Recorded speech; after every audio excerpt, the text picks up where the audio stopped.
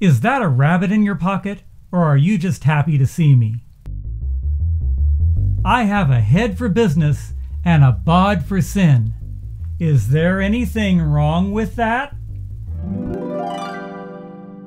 Fans often ask, but what can I do? Well, let's start with these three things. 1, dream big and don't settle. 2, aim for the world you really want without compromise or apology. And 3, don't wait for us.